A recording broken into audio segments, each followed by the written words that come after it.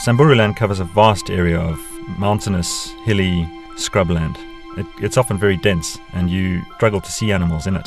And so when you're looking for zebras, even though they're black and white and you'd think there was a lot of contrast, those stripes actually afford them a lot of camouflage. And they're hard to spot. We can spend days searching for these animals. And once we catch up with them, it's quite exciting and vital that we stay with them. So we've got sight of a small group of Grevy zebra this morning on our first try. And I'm just creeping in quietly with the engine off to see if we can get up close enough to the action where the vet's going to dart the animal without disturbing anything. So we're going to stop just here. You can see the truck just up ahead of us. And hopefully he's got a view of the zebras.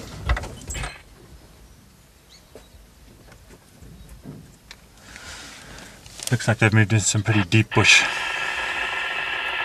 So our job is to hang back while the vet tries to get a shot, put the dart in, and then he'll call us in to go and assist with the operation.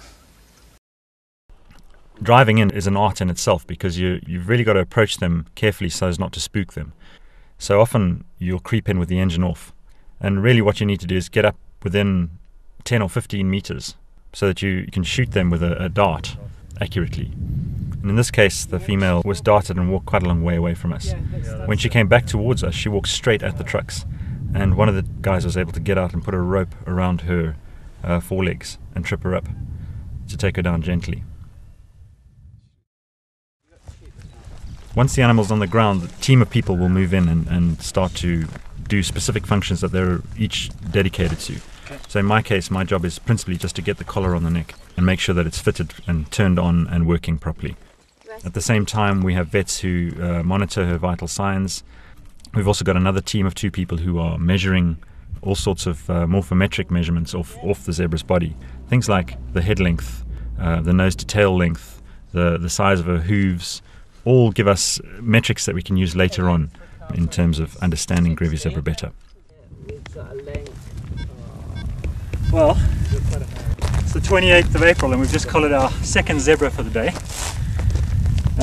Temperature now is 37 degrees and I think when we had her on the ground it was 35. But we're very, very pleased because we've got 4 to do and we've done 2 before 3 o'clock in the afternoon. So there's every likelihood that we'll get another one today and only have 1 left for tomorrow. The captures have been nice and slow, controlled, I'd say. Very calm, very controlled. Good inductions, and the collars are on. 2 of the collars are now beating away and transferring their information to Google Earth for us, and we can download it from there and analyze it any way we need to. But Richard is with me today and he's from the Grevy Zebra Trust, one of our partners here in Kenya, working in the northern rangelands, specifically on zebras, Grevy zebras. That's correct, yes. And for people who are interested in Grevy zebra, our partnership with Grevy Zebra Trust is very important to us because they are a permanent presence, and Richard spends about 3 weeks out of every month in this environment, and I have to come and find him under trees and in luggers and riverbeds to speak to him. Richard, do you want to tell us a bit about the GZT and what they're doing up here? Yes, certainly. I'm Director of Operations for the Trust. Basically we work with all the communities throughout North Samburu, Rendili and Turkana areas. We work with them to promote conservation awareness, Grevy zebra conservation in particular, but all wildlife. We provide assistance to them as well as education. We provide assistance in terms of employment, provision of water in the places that are most dry. So we have very good rapport with the communities and they collect a lot of data for us, pass on sightings, but they also help to protect the Grevy, so report to us poaching incidents, also animals that are injured, things like that. And they've been instrumental here today because there are scouts covering Kalama, which is the conservancy we're on, and we've been getting reports from them by the radio to tell us where we're most likely to find zebras. They've been sighted by various scouts on patrol, and we've been able to home in on those reports, locate them very quickly and get on with the job with a minimum of fuss, which is important for the Grevies that we want to collar because they get stressed by being captured, and we need to manage that process for the least risk. What we're doing in key areas, in the driest areas where there is still some water available for drinking, we're putting out hay and we're putting it out at dusk, 20-30 bales at a time, and allowing the wildlife and hopefully the Grevies to come and feed. What we're hoping to do is to make sure that the mares continue lactating so that we don't lose the foals, because in the 2009 drought that's what happened. there was no recruitment, so we definitely don't want the same happening this year. Yeah, if we lose foals in a population that is only roughly 2,300 strong at the last count, that means the next generation is stunted and we effectively reduce the population size. And our big aim at the moment is to stabilize this population across its range and try and get it to start increasing again. And a lot of that is down to simple things like the change in the weather. Yeah. Anyway, we're busy spinning blood on the back of the truck to centrifuge it and get the plasma out. People are running tests on oximeters, and we need to go back and just chivvy everyone along so that we can move on to the next capture later today.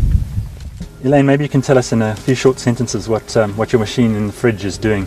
It measures blood gases as well as biochemistry, so it's an aid to tell you how well your anaesthetic is working. And also there's not much data on reference ranges. In wildlife it's extremely difficult. You can only really get access to wildlife maybe in zoos. Yeah. Very little is known about free-ranging wildlife. So Right, and the zoo population is quite small and very controlled. yes. Whereas here we've got the original wild genotype Yes, to work with, which Yeah. is essential for the conservation of the species. exactly. The collars we fit to zebras are GPS-enabled radio collars that report their positions hourly via Kenya's extensive mobile network directly to the internet. This allows us to keep a check on them in real time and to analyze the data to determine at a very fine scale how they move through the landscape, where they spend the majority of their time, which water sources are important to them, and where they find their food. It's only by protecting these scarce patches of vital habitat that we can hope to conserve Grevy zebra for future generations.